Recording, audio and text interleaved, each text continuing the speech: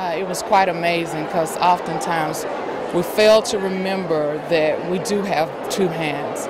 We hold things often ourselves, but we fail to realize that God operates the same way.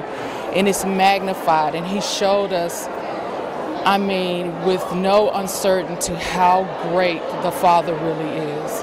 We're always looking to find, through faith, through faith we know He's operating, and we're always looking in one direction, but failing to realize that He's always working behind the scenes on our behalf. And the greatness of God, it can't be explained. If you don't know Him, I dare you to take this opportunity or any opportunity to get to know Him and how He will bless you from the left, the right, the front, the back, the north, the south, the east, the west.